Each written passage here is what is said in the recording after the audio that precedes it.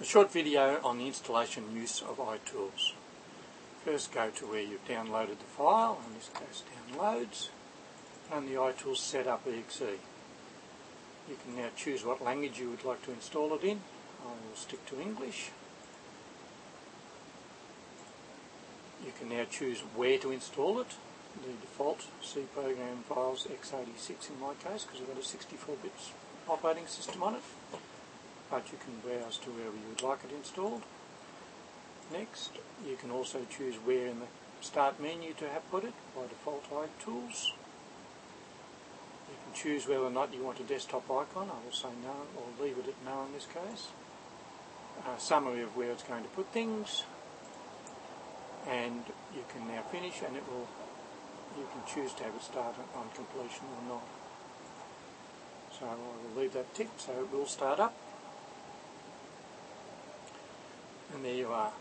Now iTools will automatically sit itself over the top of iTunes. It will automatically scale iTunes to 95% of your screen size if you didn't have it maximised or minimised. Now at this stage there are three main options: clean up, delete duplicates and populate album artist. Clean up is used mainly for fixing up punctuation, standardising some of the spelling, removing orphan files, that is files that are no longer on your computer, or at least in the place where iTunes thinks they are. You can choose which ones of these options to not run or run. By default they're all on. You've also got the delete duplicates folder, which removes only exact duplicates, that is files of the same track name, artist, album and approximate length.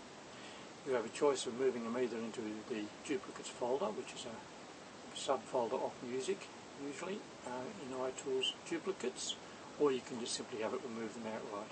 I'll leave that up there. If two files are identical, apart from the bit rate, it will keep the one closest to the bit rate selected in the preferred bit rate column. The populate album artist field copies the contents of the artist into the album artist field.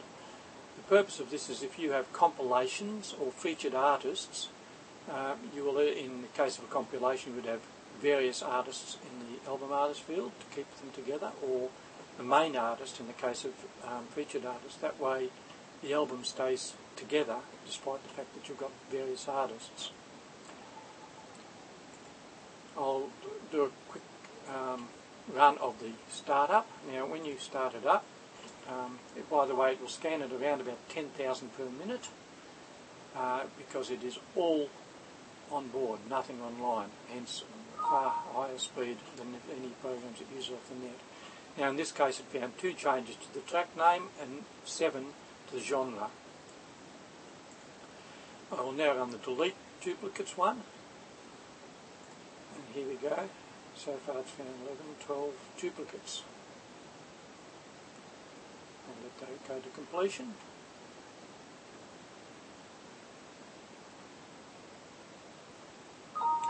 And there we are. And the populate album artist, if I run that,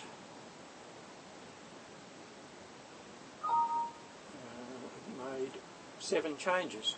Okay, now all of those changes and duplicates, I can now close iTools, and it then will ask if I also want to close iTunes, which I'll say yes in this case. Now if you go to your My Music folder, or Music folder, you'll find a folder called iTools, if there have been any changes made, and any duplicates found are now in there. In this case, Jeffrey Garman Bingo, I had that album twice. You can safely delete that if you're happy with the fact that that was a duplicate. And the history, in this case there was changes to the genre. In this case it's called alt rock, whereas the rock was in all capitals, and just turned it into plain rock, for example. And in the case of track name, Why Worry, by the way the left hand side is how it was before, the right hand side is how it is now. Now obviously it had a hyphen and a bunch of spaces at the start of that Why Worry, we just removed them. And in the case of So Far Away, it was all caps originally, and now it is capitalised, and that is the first letter of every word is capitalised. It keeps an internal dictionary of words that should be either capitalised or lowercase or not spelt standard, so that they won't get overwritten. That's a summary of using iTools.